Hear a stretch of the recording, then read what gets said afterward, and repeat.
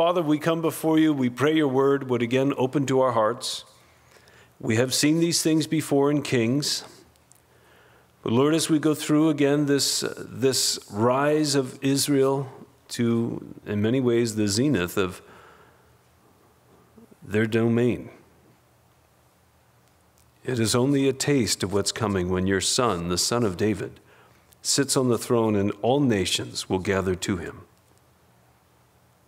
And there the joy is not gold becoming commonplace and silver as those stones, but the joy is that souls have come to worship and been redeemed.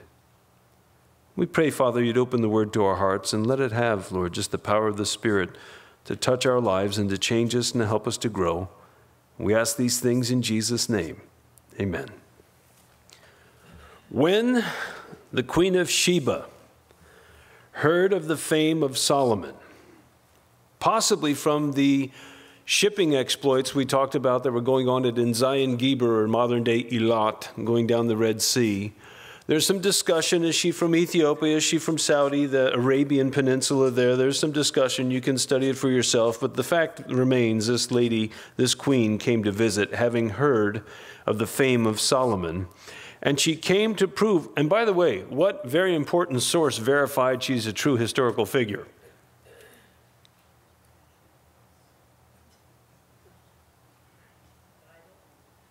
Jesus said, I tell you the truth, the Queen of Solomon came to hear the wisdom of Solomon, and yet there is a greater than Solomon here. Jesus verified this is indeed an accurate account.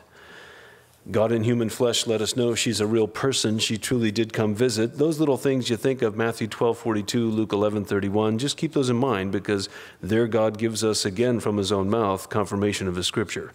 The Queen of Sheba heard of the famous Solomon. She came to prove Solomon with hard questions. Now, and when I say Oriental, okay, this is the writers of the 1800s calling it this, but in the Eastern culture, looking toward the Orient, they enjoyed riddles and enigmas. Why? Well, they don't have cable, XM, satellite, Sirius, DVDs, VHS, 8-track, reel-to-reel, smoke signals. They don't have much of anything. They really sat around, and so riddles and enigmas were big to them. And that was something that they would go back and forth. I can give you an example. A man leaves home jogging. Jogs a little while and he turns left. He jogs a little while and he turns left. He jogs a little while and he turns left. And as he approaches home, there are two masked men waiting for him. What happened? Where is he and what has happened? Want it one more time? How many want it one more time? Okay. A man leaves home jogging. He jogs a little while and he turns left. Let me see if this helps you. He jogs a little while and he turns left. Jogs a little while and he turns left. Jogs a little while and turns left, and when he comes home, there are two masked men waiting. The catcher and the umpire. There's an enigma. Okay, or a riddle. There you go. So now, yeah, see, crazy pastor giving these great. You know you're all going to do it tomorrow at work. Hey, check this out. See if you can solve this. So, she came to prove him with hard questions at Jerusalem, with a very great company. Camels that bear spices, gold in abundance, precious stones. And when she was come to Solomon, she communed with him of all that was in her heart. And Solomon told her all her questions, and there was nothing hid from Solomon, no matter how hard she asked the question. He was able to solve it, or basically to unlock it for her. That's impressive. She's blown away by this. He told her all that was in her heart. Solomon told her all her questions. There was nothing hid from Solomon which he told her not. And when the Queen of Sheba had seen the wisdom of Solomon, and the house that he had built, and the meat or the food of his table, the sitting of his servants, and the attendance of his ministers, and their apparel, his cupbearers also, and their apparel, his ascent by which he went up into the house of the Lord, there was no more spirit in her. This from Jameson, Fawcett, and Brown. In Solomon's daily progress to his gardens and pleasure grounds, he was accompanied by a numerous retinue of riders who were young men in the flower of their age, eminent by their tall and handsome figure, with long hair on their shoulders, with gold dust sprinkled in their hair, and expensive purple clothes and fancy armor and bow. That was his entourage. Perhaps, well, never mind. No, never mind. I'm just not going to do it. My kids learn that when I start laughing and I keep my mouth shut, they know something's bouncing around in my head. They're like, what is it that, nope. Nope, this one's not leaving. This one stays in here. Anyway, when she saw all these things, she was literally just no more spirit left in her. She was just overwhelmed. And she said to the king, it was a true report which I had heard in my own land of thine acts and of thy wisdom. Howbeit I believed not their words until I came and my eyes had seen it. And behold, the half of thy greatness of thy wisdom was not told me, for thou exceedest the fame that I heard. Now we have a few slides. We have those ready back there, folks? One is when she came with a very great number of camels in her retinue there with all the spices and gold and other things. According to our archaeologist guide Edo, a large caravan could have up to 500 camels. 500. So, and this, that's a couple of sample caravans there. The ones that are sitting down, that's at Petra, there in Jordan. You can go see them for yourself if you'd like. But that's the idea. And then here is an artist's rendition of the throne we're going to read about. We'll just do it now. So here's this throne overlaid with ivory with 6 steps. You know, we think 6 steps, we think this little like up to a stage, but the idea is that it was impressive in size and layout. So here's someone's rendition of the Queen of Sheba ascending to Solomon's throne. While we're on the subject, the reason this is important for his location, next one please, he is sitting on the top of essentially some major trade routes. Going down to the Red Sea opens up to him the southern continents there. Also going up through the north opens up to him Europe, next one. And then obviously working to the east opens up to him access to the Silk and Spice roads. He's sitting really at the crossroads of much of the trade going on at that time, which is why it is very easy for him through either tariff or controlling those territories, which he did with his chariot cities, his horse cities like Megiddo. This is how he could increase his wealth very quickly. And by the way, this is how the news of his wisdom would also spread quickly. Think about this. Roll the clock forward to the time of Christ. There at the Sea of Galilee, you're really at the very heart of these routes again. And so the miracles, the life, the ministry, the death, the resurrection of Jesus Christ literally happens in the heart of the world, so to speak, at that time. And with the Roman road system and the Roman, occupation, so to speak, or the Roman dominance at that point of their empire, it has opened up the ability for the gospel to go all over the world. God knew what he was doing. Okay, so back to our text. Thank you for the slides. So she said to him, verse 6, you know what, I didn't believe the words till I came and saw it. Man, it's not even the half of the greatness of your wisdom was not told me, for it exceeds the fame that I heard. So verse 7, happy are thy men, happy are these thy servants, which stand continually before thee and hear thy wisdom. They're getting a free education. Blessed be the Lord thy God, which delighteth in thee to set thee on his throne. By the way, where is the source of Solomon's greatness? It's from the Lord. He gave him the position. He gave him the wisdom which he asked for, which was a good choice, and has blessed him. Blessed be the Lord thy God, which delighted in thee, to set thee on his throne, to be king for the Lord thy God, because thy God lovest Israel, to establish them forever. Therefore he made thee king over them to do judgment and justice. And she gave the king 120 talents of gold, 144,000 ounces of gold. You can figure out the fair market value. 20 talents of gold, 120 talents of gold, and of spices great abundance with precious stones. Neither was there any such spice as the Queen of Sheba gave King Solomon.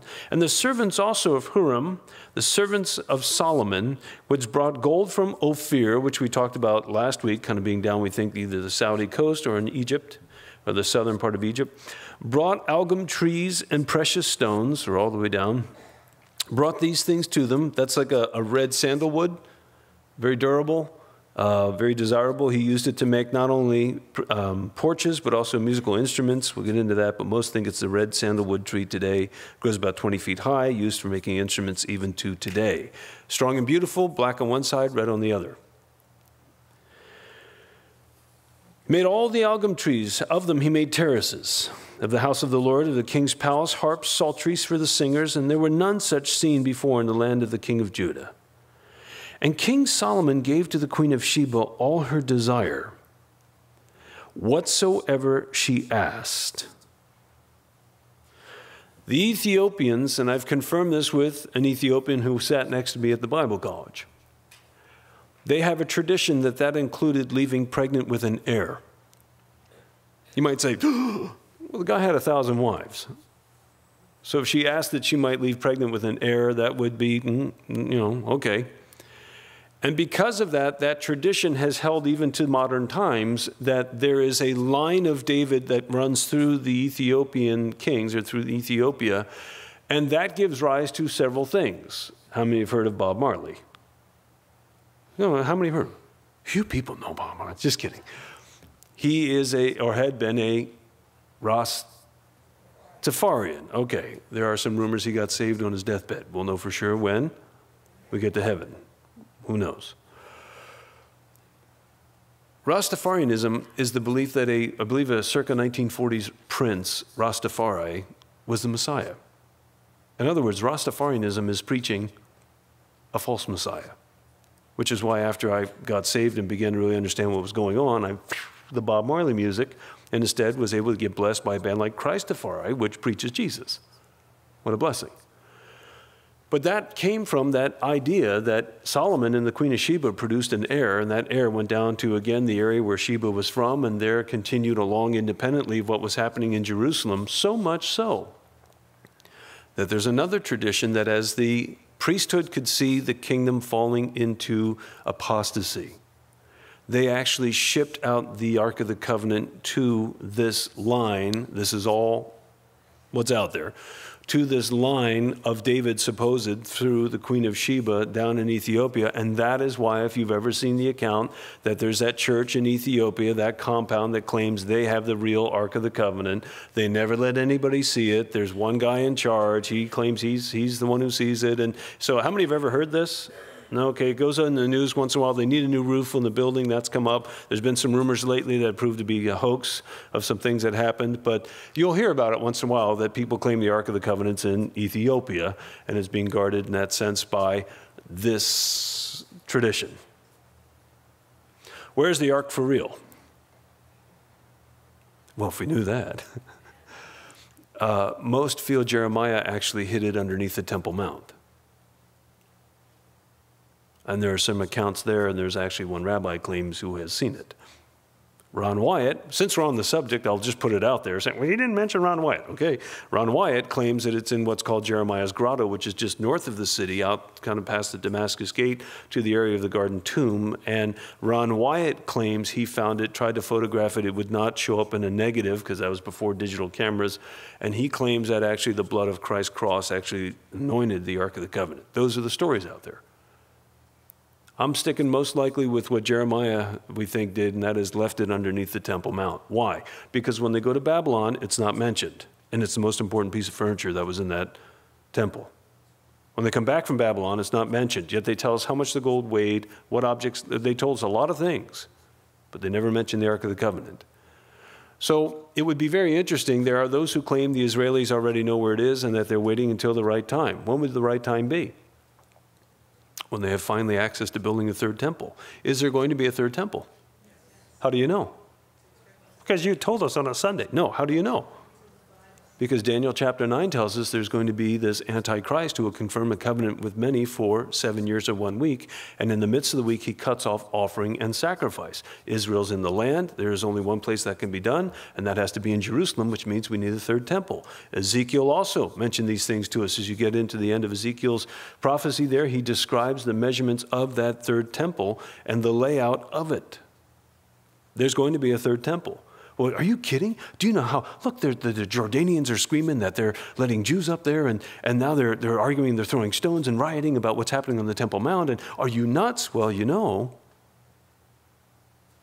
that would be one way to pull off a peace agreement. Allow the Jews to finally build on the Temple Mount in exchange for other things. Does that sound far-fetched? Not really. Trick question. Who has control of the Temple Mount?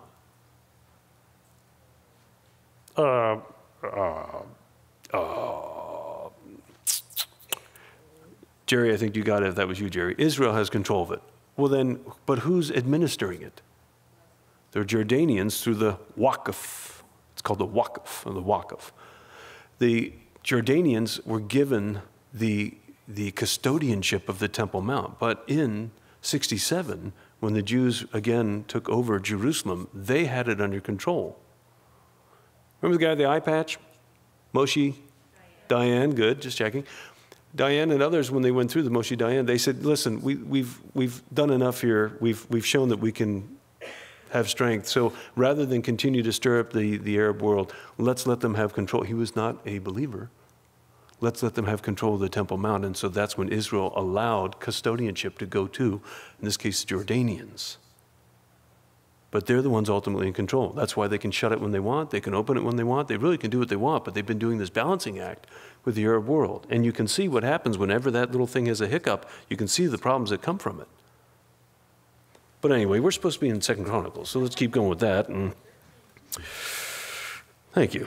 Now the weight.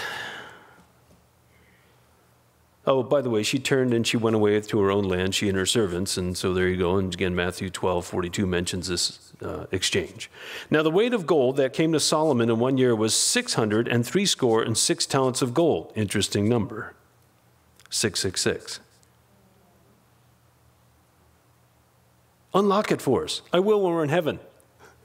Because right now, it just is interesting. Beside that, which I could go all over the road with this, but I would just be wrong at this point. So beside the chapmen and the merchants that brought, all the kings of Arabia, the governors of the country, brought gold and silver to Solomon. And King Solomon made 200 targets, the idea is decorative shields here, of beaten gold. 600 shekels of beaten gold went to one target. And 300 shields he made of beaten gold, about 3.75 pounds to 5 pounds, depending on whose shekel you use. So it's got some real weight to it. Can you use these for battle? Why not? Gold's not. Yeah, there you go. Gold is soft. So these are decorative. 300 shields he made of beaten gold, 100 shekels of gold went into one shield, and the king put them in the house of the forest of Lebanon. Moreover, the king made a great throne of ivory. We showed you one artist's rendition there on the screen. Overlaid it with pure gold. Great throne of ivory overlaid with gold.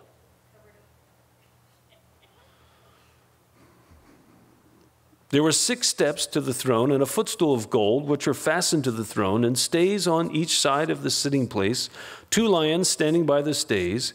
12 lions stood there on one side, and on the other, upon the 6 steps. There was not like made in any other kingdom. And all the drinking vessels of King Solomon were all gold. All the vessels of the house of the forest of Lebanon were of pure gold. None were of silver, for it was not anything accounted of in the days of Solomon. For the king's ships went to Tarshish, far west towards Spain, with the servants of Huram, and every 3 years, once again, bringing ships of Tarshish, bringing gold, silver, ivory, apes, and peacocks. Who else tried to take that route? Jonah, good answer. And King Solomon passed all the kings of the earth in riches and wisdom. Then all the kings of the earth sought the presence of Solomon. Dignitaries came to visit, to hear his wisdom. Notice that God had put in his heart. And they brought every man his present, vessels of silver, vessels of gold, raiment, harness, spices, horses, mules, a rate year by year. Where do you get the king that has everything? Solomon had 4,000 stalls for horses and chariots, 12,000 horsemen, which he bestowed in the chariot cities like Megiddo, with the king at Jerusalem. And he reigned over all the kings from the river even unto the land of the Philistines. That river would be the Euphrates.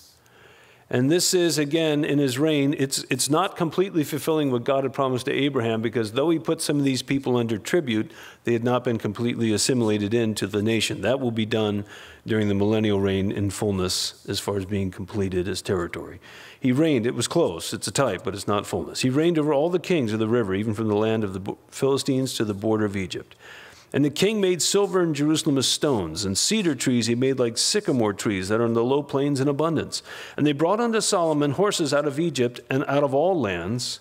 Now the rest of the acts of Solomon, first and last, which we had read in 1 Kings, are they not written in the book of Nathan the prophet, and in the prophecy of Ahijah the Shilonite, who we'll talk about in a minute, and in the visions of Iddo the seer against Jeroboam the son of Nebat? Obviously sources we don't have, but were available at the time. Solomon reigned in Jerusalem over all Israel 40 years. Solomon slept with his fathers and was buried in the city of David his father, and Rehoboam his son reigned in his stead. Okay, how many have read Ecclesiastes? Oh, good. What was he worried about when he was talking about handing off his kingdom? Handing it to a fool. And what happened? He handed it to a fool. Okay. I want to read to you, I'll read to you. This is from 1 Kings 11. You don't have to turn there. It's going to be short. But it came to pass at that time, Jeroboam went out of Jerusalem, that the prophet Ahijah the Shilonite found him in the way, and he had clad himself with a new garment. Jeroboam was a mighty man of valor, serving under Solomon, helping in his projects. He was industrious. Solomon made him ruler over all the charge of the house of Joseph, tribe of Ephraimites. And he had a new garment, and as he was going out, Ahijah the prophet caught the garment, ripped it into 10 pieces, handed 10 pieces to Jeroboam, and kept 2. And Ahijah said, thus saith the Lord is going to tear the kingdom from Solomon because of his worship of Milcom and Chemosh and the gods of the nations around them. Solomon having these foreign wives in the hill of shame south of the city of Jerusalem. They're there in that valley of Hinnom up the hill. There let them set up some of their altars and shrines. They began their pagan worship, and over time Solomon would cave in and join them.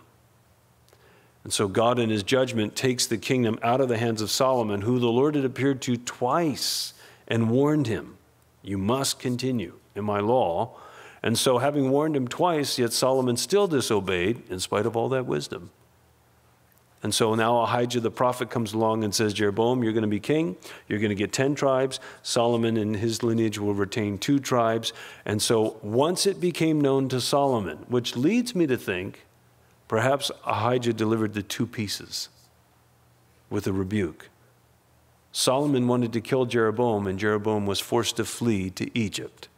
Okay, that's the background. Now chapter 10, 2 Chronicles. Rehoboam, Solomon's son, became king.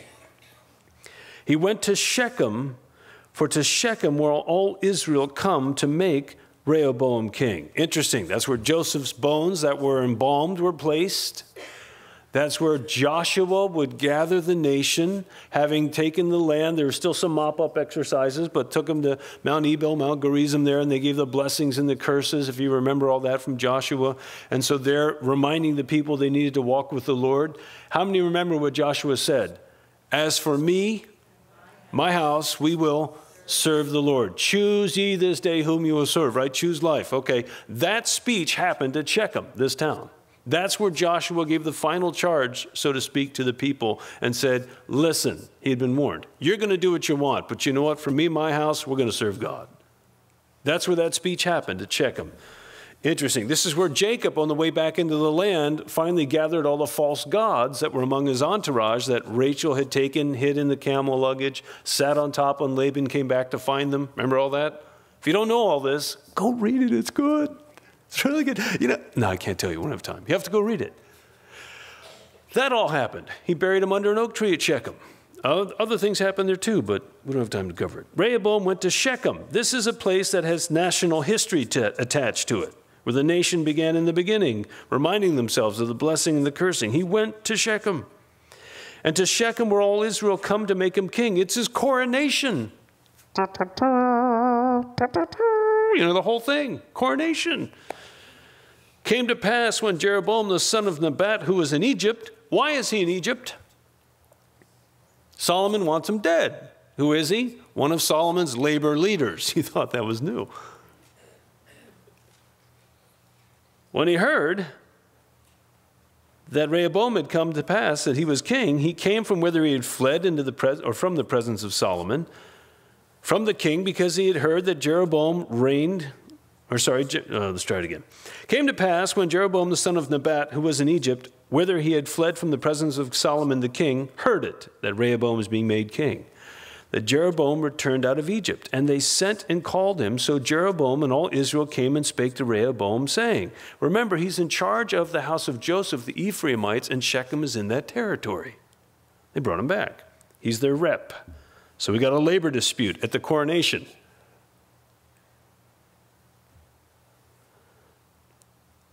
They came and they said to Rehoboam, now, this is interesting. You know, everybody's there, king's coming forward, the royal king is coming forward. And he sits down and they're picking up perhaps the crown. They're about to, time out, hold it, king. King, we have a little thing to discuss here. Just a minute, please stop the clock. Listen, we're organized labor, okay? And we want to let you know that we're tired of your projects, we're tired of being taxed like out the nose, and so we want some changes. That's at the coronation. Set the scene up in your mind. Your father, verse 4, made our yoke grievous. Therefore, ease thou somewhat the grievous servitude of your father. We built the temple. We built his palace. We built all these other things that we've had in his projects. His heavy yoke has been put on us. So just lift it, okay? Ease somewhat the grievous servitude of your father. Lift his heavy yoke that he put on us, and we'll serve you. How does that sound? Are they saying they don't want a king? Are they saying they reject his rule? What are they saying? Reduce taxes, basically. You're taxing the daylights out of us. That's not new either. He said to them, come again unto me after 3 days. Give me 3 days to think about it. Coronation delayed. Let me think about it. And so the people departed. And King Rehoboam took counsel with the old men that had stood before Solomon his father while he yet lived, saying, what counsel give me to return answer to this people? And they spake unto him, saying, if thou be kind to this people. What a concept!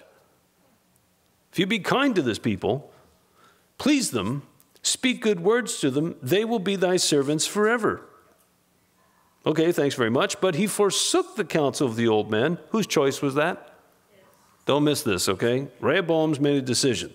He forsook the counsel of the old men, took counsel with the young men, the young punks, which were brought up with him that stood before him. He said unto them, what advice give ye that we may return answer to this people, which have spoken to me, saying, ease somewhat the yoke of thy father that he did put upon us. And the young men that were brought up with him spake unto him, saying, thus shalt thou answer the people that spake unto thee, saying, thy father made our yoke heavy, but make thou it somewhat lighter for us. Thus shall you say unto them, my little finger shall be thicker than my father's loins. You know, what are the strongest muscle groups on your body? Quads, your thighs, right? You get, anyway. My finger's going to be stronger than that. Stricter than my father's loins, stronger. Whereas your father put a heavy yoke upon you, I will put more to your yoke. My father chastised you with whips, I will chastise you with scorpions. The debate is actual scorpions or a whip that has other things in it that was nicknamed the scorpion. You can read the historians. Whatever it was a dumb answer. Keep the main thing the main thing. So Jeroboam and all the people came to Rehoboam on the third day. Okay, so coronation, take 2. As the king bade, saying, come again to me on the third day. And the king answered them, roughly, jump in a lake. What we got here is a failure to appreciate the gravity of the situation. G. Campbell Morgan, how many have heard of him? Wrote an amazing commentary on this, his 1-volume commentary. Listen to this. Despotism, as in despot. Despotism is seldom transmissible.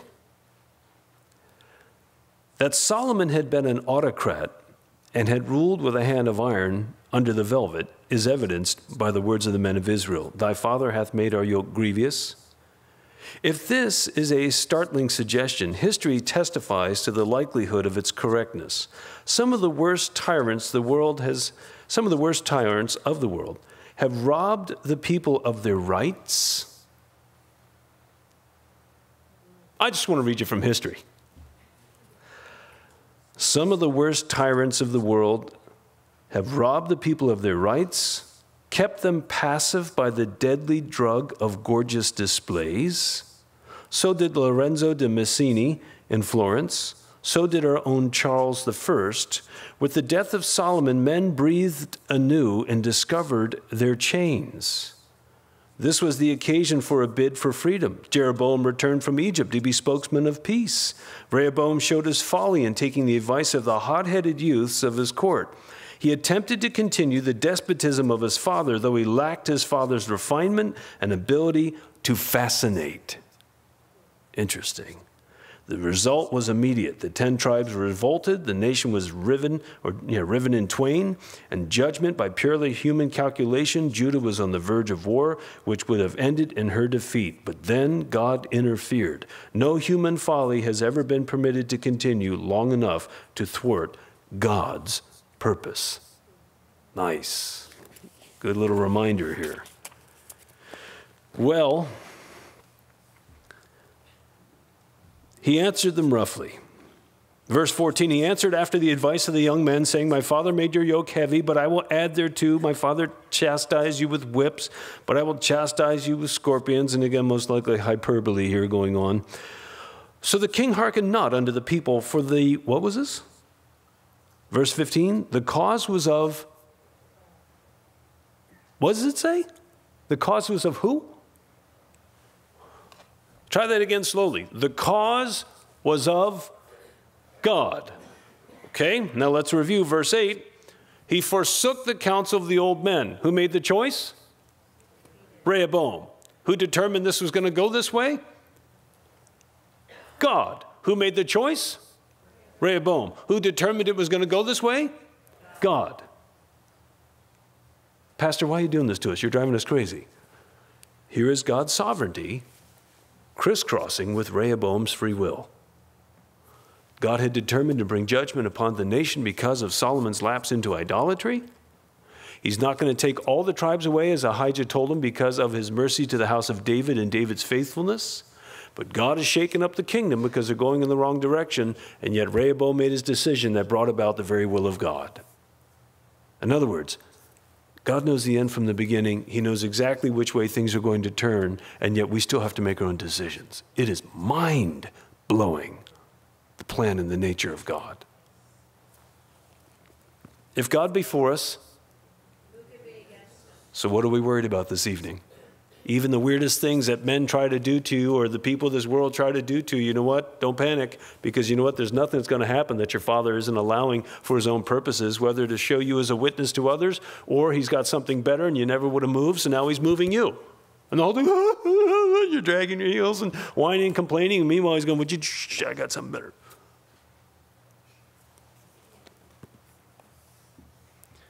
Well, King hearkened not to the people, that the cause was of God, that the Lord might perform his word, which he spake by the hand of Ahijah the Shilonite. So before it ever happened, God prophesied it would happen. God determined this thing would happen, yet Rehoboam made his decision. Go home and blend that in your brain. And when all Israel saw the king would not hearken unto them, what a knucklehead. Just lighten our burden, we're yours. The people answered the king, saying, well, what portion do we have in David? No coronation. Coronation denied. And all the people left. We have no inheritance in the son of Jesse. Every man to your tents, O Israel. See you around, buddy. David, see to your own house. And so Israel went to their tents. But as for the children of Israel that dwelt in the cities of Judah, Rehoboam reigned over them. Then King Rehoboam sent Hadoram, that was over the tribute. By the way, back in 1 Kings 5:14, we were told he was in charge of the forced labor. Okay, what are they upset about? The labor. Who does he send to try and smooth things over? The lightning rod to the labor. Anybody get the sense he's not quite up to par with his father's abilities? Anybody? Anybody catching that? Is it? I know what we'll do. We'll send the guy who used to oppress a lot of them for work. Let's see what he can pull off. Let's see what happens. He sent Hadoram over the tribute to the children of Israel, and they stoned him with stones, that he died.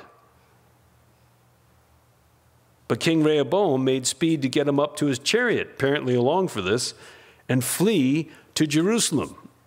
I'd say coronation rejected at this point. And Israel rebelled against the house of David unto this day. And when Rehoboam was come to Jerusalem, he gathered of the house of Judah and Benjamin, there's that second piece of the garment, 180,000 men, 180,000 chosen men, which were warriors to fight against Israel, the northern kingdom, that he might bring the kingdom again to Rehoboam. But the word of the Lord came to Shemaiah, the man of God, who we hear about repeatedly in this book. Speak unto Rehoboam, the son of Solomon, king of Judah, and to all Israel and Judah and Benjamin, saying, Thus saith the Lord, you shall not go up, nor fight against your brethren. Return every man to his house. So while the upper kingdom was just getting established, things are all in chaos. Rehoboam figured, I'll strike now. I have control of the military. We know what we're doing. We already have government established. So we'll strike now and force them into, again, a union of all 12 tribes. The Lord says, no, you shall not fight against your brethren. Return every man to his house. This thing is done of me. There it is again. And they obeyed the words of the Lord. Good thing to do. And returning from going against Jeroboam. Ezekiel prophesied in the last days, Ezekiel 37, Israel will no longer be divided into two kingdoms. It will be one united kingdom. And the name of their prime minister is Benjamin Netanyahu, who is the one ruler over the nation. Another prophecy fulfilled in your lifetime. Rehoboam dwelt in Jerusalem, built cities for defense in Judah. He built even Bethlehem. How many have heard of it? A few of you. Etam, Tekoa, Beth Zur, Shoko, Adullam, Gath, Marashah, Ziph, Adoraim, Lachish, Azekah, Zorah, Ajalon, Hebron, which are in Judah and in Benjamin, fenced cities. And he fortified the strongholds and put captains in them, and the store of victual or food and of oil and wine. And in every several city he put shields and spears and made them exceeding strong. So they're fortifying, having Judah and Benjamin on his side. And the priests and the Levites that were in all Israel, now you have to think northern 10 tribes, resorted to him from all their territories or coasts. For the Levites left their suburbs and their possession. They're thrust out of their inheritances. And they came south to Judah and Jerusalem. Why? For Jeroboam and his sons had cast them off, threw them out from executing the priest's office unto the Lord. Well, what are they going to do? Jeroboam instead ordained himself priests for the high places and for the devils, the occult practices, infertility, and idol worship. And for the calves which he had made, 2 golden calves. What 2 cities are they in? Dan and Bethel. If you've been with us on a trip to Israel, we go to the actual city of Dan. We go into the gates, which they've dug out and found. We go through the city gates. We go up, and there is a steel outline, a metal outline of that altar of that high place that was to that golden calf. And what Ahijah the prophet had warned him is, if you will walk before me with a perfect heart like my servant David, then I will establish your kingdom. But if you turn from me and worship other gods, know that I'll surely wipe out your kingdom, is basically what Ahijah had warned him. What does Jeroboam do? He was afraid that when the people would go back for the 3 feasts, Passover, unleavened bread, Pentecost, and Sukkot, or tabernacles, when they would go back to Jerusalem to worship, as they got back there and would see the temple and be in fellowship, they'd say, why did we divide? And that they would kill him and throw him out as king. So in fear of that, he set up the golden calves in Bethel and Dan. He said, these be thy gods, O Israel, that brought you out of the land. And they began to worship these calves under the so-called desire of worshiping Jehovah. They set up these false golden calves, and idolatry continued to creep in with it. And then he set up his own corrupt holiday. 1 month after Tabernacles, he had his own. He threw the priests out, many of which went back down to the south, and he created his own priesthood for a corrupt system of worship that was designed to ensnare the people and keep them away from the true and living God. Satan doesn't care if you go to church. Satan doesn't care if you're moral. Satan doesn't care if you're a deist. What Satan cares about is, do you believe that Jesus Christ is the risen Son of God who shed his blood in human flesh to redeem you from your sin? That's what he's against. You can be churched all you want. You can be as religious as you want. He is more than happy to let you be involved in all those things. But you come to the knowledge of the way, the truth, and the life that is only found in Jesus of Nazareth. Now he goes to war. And perhaps that's where he found you. That's where the Lord found you, sitting in a church where you were churched, you were going through the motions, you were doing your thing, and then one day suddenly it hit you upside the head. Wait a minute. It's not just about trying to be a good person. It's not about attending. It's not about giving. It's not about doing things so people can see I'm a nice guy. It's I need a blood atonement because I am a sinner and I am destined for God's judgment. I need to repent and I need Jesus. That's what he's against. So Jeroboam set up a false system. Question, church of the last days. What do we expect to see? A false Christian system, which will have what is essentially a false Christ that deceives the whole world. They that dwell upon the earth are going to marvel after him. There's going to be a falling away. There's going to be this departure that comes from the truth. Men will bring in secretly, men will bring in damnable heresies, denying the very Lord who purchased them. These are the hallmarks of the last days. A lukewarm church that is not holding to the word, that is denying Jesus' name, both in action and in stance, that looks like they're godly, but have absolutely no power. So as Israel had a corrupt system that now gets in full force under Jeroboam, and it will lead ultimately to their destruction, so what we expect to see is a greater so-called ecumenical movement where there's a watering down of the truth, there's an embracing of, basically we all bust out, sing kumbaya, we throw our Bibles under the bus, and we all become this world church that has nothing to do with the risen Christ. That's where the world is headed. Let me know if you see any hints. Yeah, it is almost every day. I got people who send me, Pastor Chris, here's an article. It's great because some of them catch things you can only catch so much. And it's like, man, here it goes again. Look at this statement. Look at, it's going on like mad out there. 18 years ago when we got started, it was a different ball game. But now it's part of the reason I haven't been bringing articles lately, there's too many. It's crazy. Oh yeah, we're in Chronicles. Let's see here. Oh, yes. So he ordained, verse 15, chapter 11, he ordained for him priests in the high places, for the devils, for the calves, and this absolutely destroyed the northern kingdom. And let me tell you what this is. Out of fear of consequence, Jeroboam created the worship of God on his terms. If I really live a sold-out life, I might get fired. If I live a sold-out life, I might end up in some camp somewhere being re-educated by my government.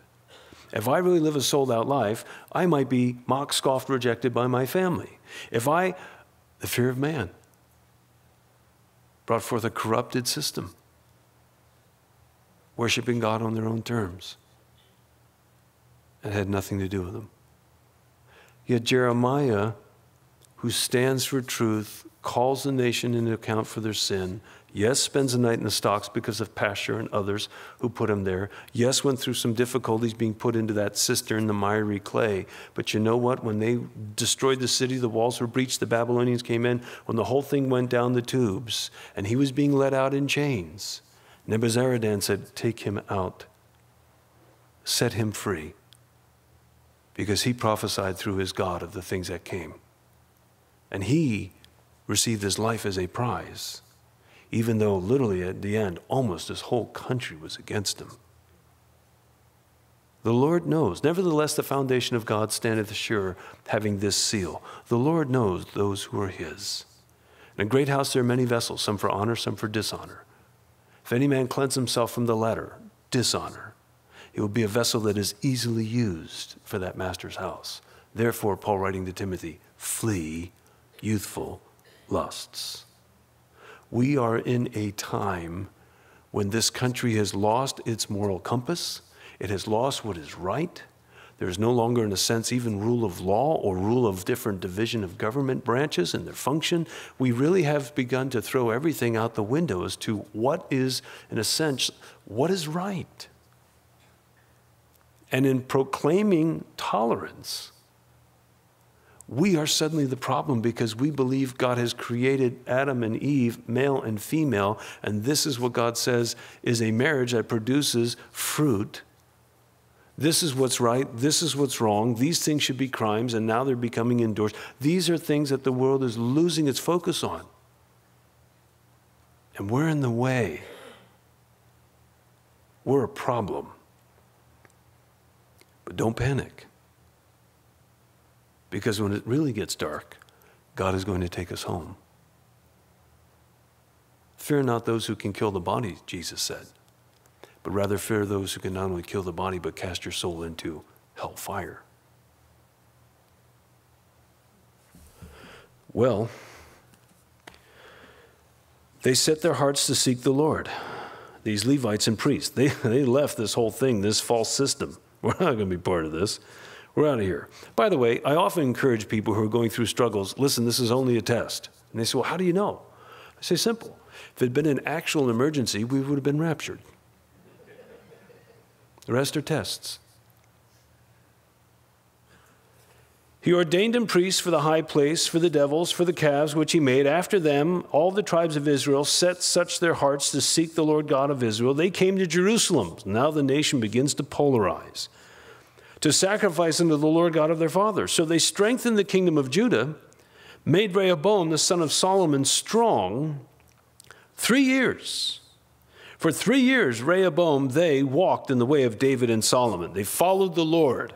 David did better than Solomon. You know this. Remember, the Chronicles is essentially a quick run through history for the Jews returning. You want some of the real bad details, go back to Kings, you'll get the full story. But here, at least he's doing the right thing in the beginning for 3 years. But after he seemingly gets established, look what happens. Then Rehoboam took Mahalath, the daughter of Jeremoth, the son of David, to wife, and Abihail, the daughter of Eliab, son of Jesse, which bare him children, Jeush and Shemira and Zaham. And after her, he took Maacah, the daughter of Absalom. Actually, we believe this is a granddaughter. Absalom had a daughter, her name was, named her after a sister who was raped, Tamar. So this seems to be Absalom's granddaughter through Tamar. Maacah, the daughter of Absalom, granddaughter, which bare him Abijah and Attai and Ziza. There's a name probably don't have in the rest of the kids' lunch boxes. Ziza. Shelomith. And Rehoboam loved Maacah, the daughter of Absalom, above all his wives and his concubines. For he took 18 wives and 60 concubines for a total of 78. Not the 1,000 his father had, but not one man for one woman for life either. Remember what Jesus said? Moses allowed these things because of hardness of your heart, Matthew 5, Matthew 19. But I tell you from the beginning, it was not so, for God created them male and female. What God has joined together, let no man put asunder. Jesus took us back to God's intent. One man for one woman for life. And by the way, the world's idea is a great lover. The Don Juan, so to speak, of the world is a man who is with many women over the course of a lifetime. But however, you look at your Bible, what your Bible tells you a great lover is in a man is one man who can satisfy one woman through all the changes of her life. That's what God intended. And there's a richness and a beauty that comes in that relationship with time between them. So 78, 18 wives, 60 concubines, and he begat. From this came 28 sons, and 60 daughters, 60 daughters. So 88 kids from 78 wives. It's nothing. That's 1.2 kids per wife.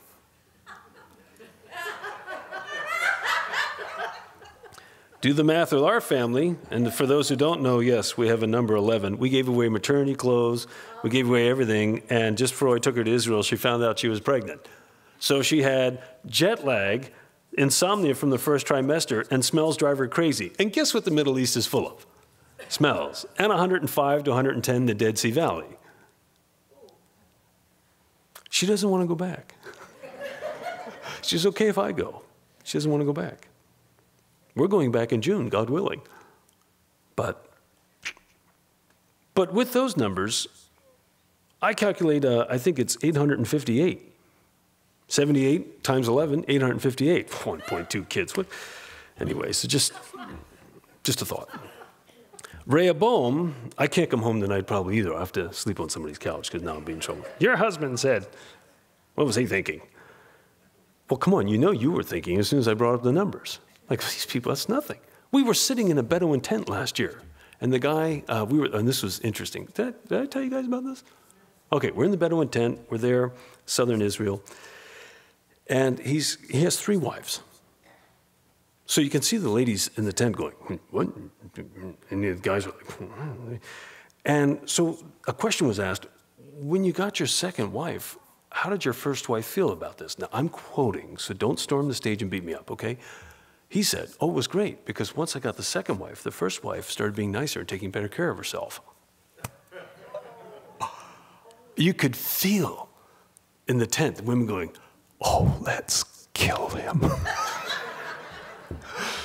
He was looking for a 4th wife. She was hoping she'd be, say, 18.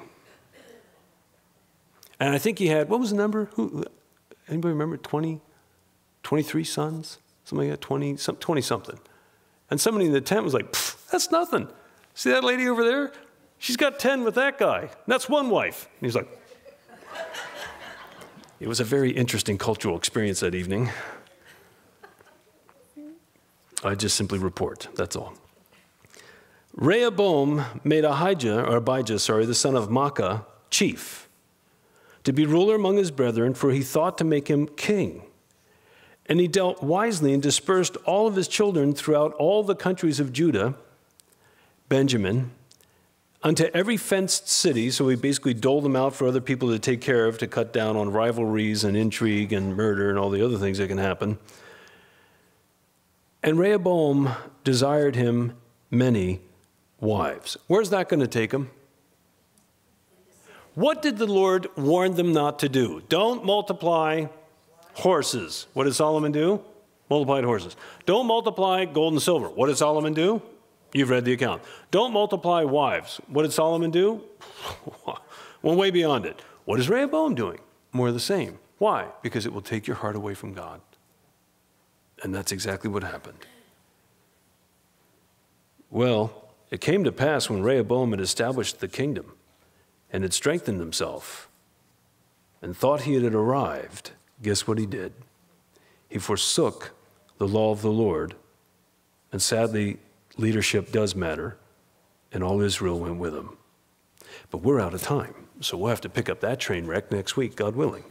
Let's pray and let's stand. Father, we come before you and we thank you again that it is through the blood of Christ that we have redemption. If any man confess that Jesus Christ is come in the flesh, he is of Christ. It's that shed blood that satisfies the law of God. It's that sinless life that made him a sufficient sacrifice. There was no spot, no blemish, no iniquity in him. So then the Lord could lay upon him the iniquity of us all.